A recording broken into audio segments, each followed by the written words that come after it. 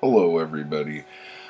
Today is day 6 of our Conspiracy Grotesco read along. I want to thank everyone who came to the reading yesterday. That was really cool. I appreciate you. But now that I appreciate you, let's talk about how everything's fucking meaningless, right? No, seriously. So today we're going over 4 sections. Mutation, Undoing 1, Zombification, and Undoing 2. So, let me get my notes up here, because, yeah, I'm taking notes now, fuckers. In Mutation, the big, one of the things we start focusing on a lot is, the works of Zappa, who was a Norwegian philosopher. And, let's see. Why is mankind not long ago extinct during great epidemics of madness? Why do only a fairly minor number of individuals perish because they fail to endure the strain of living? Because cognition gives them more than they can carry. Most people learn to save themselves by artificially limiting the content of their consciousness. So this is a pretty big point here. And this is where Ligotti starts turning everything into theatrical shit, like using the analogy of puppets and stuff like that. So, right here, and in so living and not living, you take your place with the undead and the human puppet. Now this is going to start coming up a lot, and not only in this book, but also in Teatro Grottesco as well. So, that's going to be fun. When we get to Undoing, before we go there, one of the other analogies that Ligotti uses is life just becoming like a board game or something like that. And how I picture that game is like Chutes and Ladders. Or what did they call it over there? Ladders and Snakes or something like that. But it's the same principle. Like, every turn you move a couple steps, and when you're looking at the Chutes and Ladders board, it goes from like 1 to 100, and every other block or space or whatever has some event. And you do all these things. Some of the events are good, some of the events are bad, especially if you fall down a slide and or a chute. And that is very much what life is. And Zappa talks about how all life is a brotherhood of suffering. And if you were to... This is me talking now with Chutes and Ladders and shit. They didn't say Chutes and Ladders, but that's how I see it. But if you were to take all of the highs in your life and lows in your life, this would be just like a fun experiment. And take like a Chutes and Ladders board and like put it on the wall. And then like take like pictures of life events and put them on each square, like to correspond with the chutes and the ladders. I think you'd be really surprised at how accurate that is. But that's just me going a little crazy here. But with Undoing 1, all creatures, their life cycle is made up of three things: surviving, reproducing, and dying. And that's all they do. And for a long time, that's how humans were as well, until the advent of consciousness. And as consciousness grew, I don't want to say so did our problems, but it's like, more money, more problems, and it's just like that. But we want to, we want more, or think there is more, to kind of put a Band-Aid over the fact that we know our time is limited, that we know we are in a constant state of entropy, that we are doomed to die, okay? Like, no other animal thinks that. No other animal goes, shit, I only got maybe a good 6 years in me before I'm toast. We are the only creatures that do that. Let's see. And the main takeaway out of Undoing 1 is that really the only way we can thwart our consciousness is to cease reproducing. When we take that surviving, reproducing, dying, if we take the reproducing out, eventually this curse that has befallen mankind will cease to exist, because we will cease to exist. And that might seem a little dark, but there's more. So when we get into zombification... Wait, did I have any other things? No. Oh, wait. Well. Yeah, let's just go into zombification. So in zombification, the way we kind of handle our biological predicament is to minimize this problem, we have to minimize our consciousness. And this goes back to Zappa. And so there's 4 ways we do this. And these 4 ways are isolation, anchoring, distraction, and sublimation.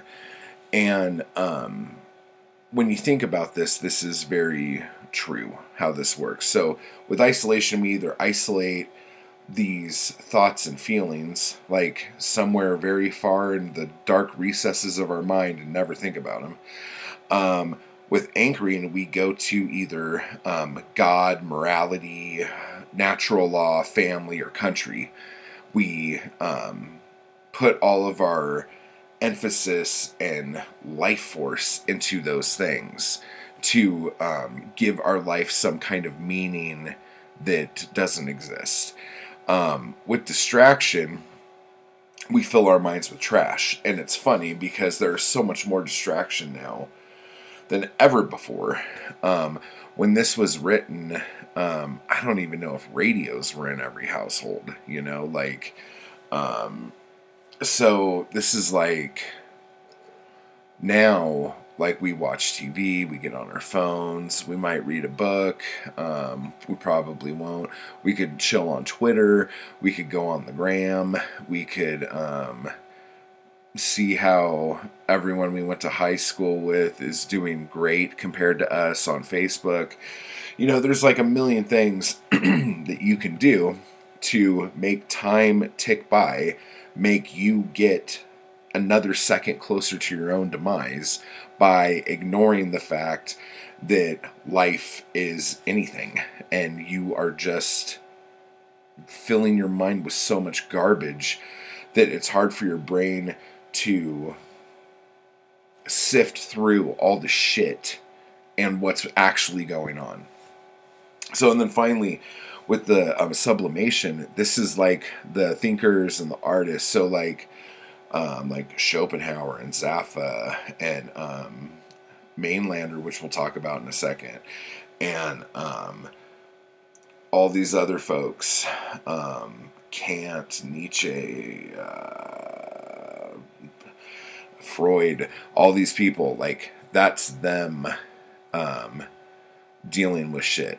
And artists, like anyone from actors to directors to writers to poets to musicians, a lot of people will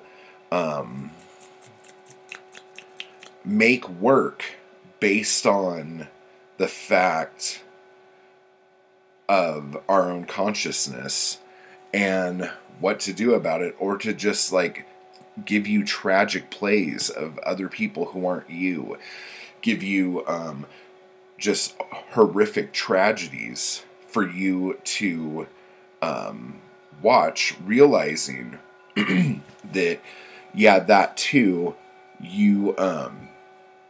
you're watching somebody else suffer, and you understand suffering because that's all we're supposed to do is suffer, apparently. And so you understand that, you feel a kinship with that, but it takes you out of thinking of your own suffering because you're focusing on someone else's. And when you're focusing on someone else's, it doesn't hurt as much. It becomes external, so you're not constantly internalizing it, unless you are one of these artistic types or thinker types, to where when you see something like that, you then immediately apply it to your own life and your own situation to see if there's anything you could learn from it. And then you end up just depressed because you just watched a bunch of shit that's horrible and blah, blah, blah. You know the drill. So, and then when we come into this is when he first mentions Pinocchio. Now, for those of you who didn't know this was coming, I am very sorry. But Pinocchio wants to be a real boy. He's a puppet. He wants to be a real boy. And he does all sorts of shit in order to become a real boy. And humans are like this as well. Like, we are real boys and girls, but because we are, like, mentally and purposefully pushing the consciousness level back to where, like, we're not thinking of the fucking big giant clock in the sky that's telling us when we're gonna kick the bucket.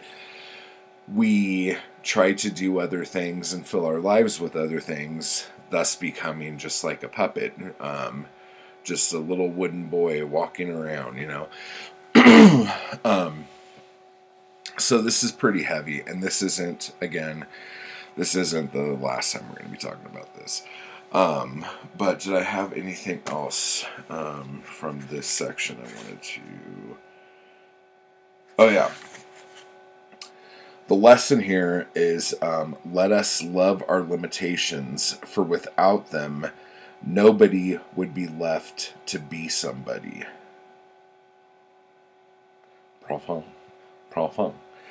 And then when we get into Undoing 2, like, what was the thing I wanted? Oh, yeah, that's at the end. Okay. So with this is when we get deep in the weeds here. Like, we're down in it. We're down in it now. Basically, there are two ways, according to some philosophers of the 19th century, to fix this. And it's either sexual abstinence or sodomy. And there were groups of people who were, like, really pushing abstinence or sodomy or buggery to really nail this in, because reproducing is the flaw in this world. We end up having this life sickness where we know we're doomed and we're just counting down the clock. And yes, this is very depressing. I'm very sorry. But we need, according to this book, have a will to die, as opposed to trying to constantly run from the fact that it's inevitable that we are going to.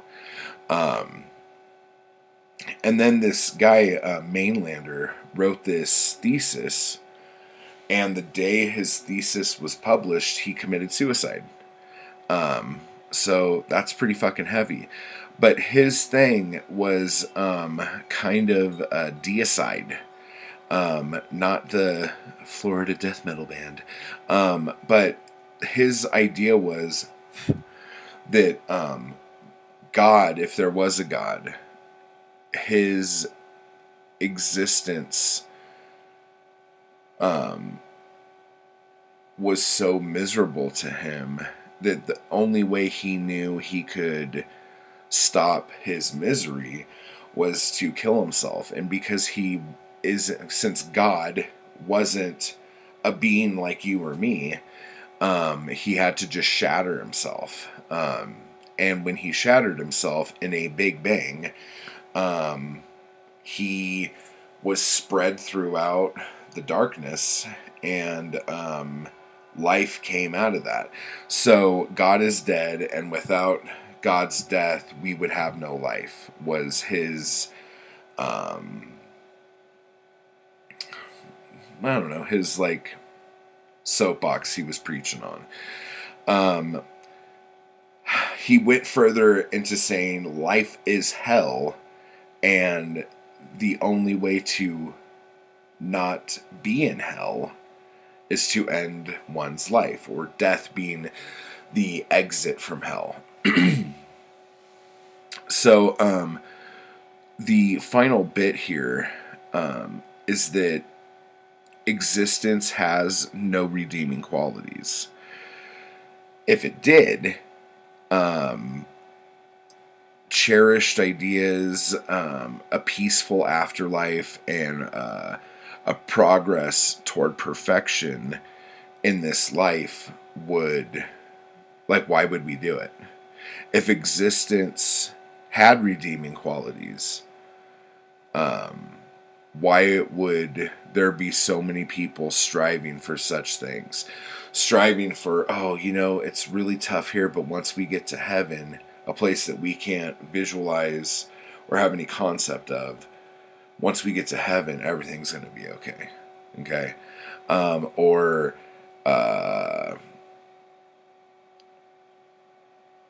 imagination, even. Like the fact that so many creative people have these huge imaginations and take us to these fantastical worlds where we don't have to fucking deal with our own shit, you know?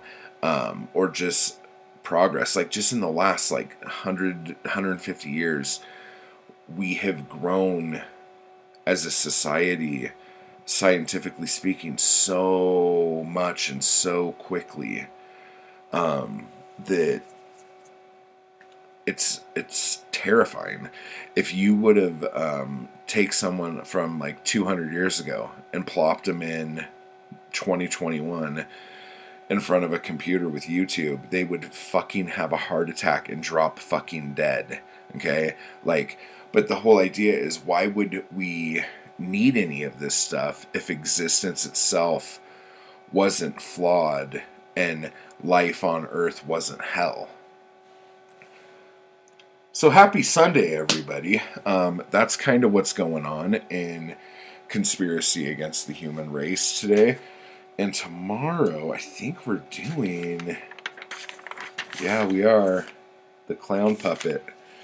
So in Teatro Grottesco, tomorrow we're going to be reading The Clown Puppet, which is a great, really fun story. So if you like clowns and you like puppets, you're going to love The Clown Puppet. So make sure you're there for that. And I guess that's it. If you guys have any questions about anything, let me know down below. This is some amazing, fun stuff to go over. And again, the not the menu, for fuck's sake. What is it called? Not the itinerary, but I guess the schedule of what we're reading when will be down below. So I will see you guys later. Thanks. If I could find the button to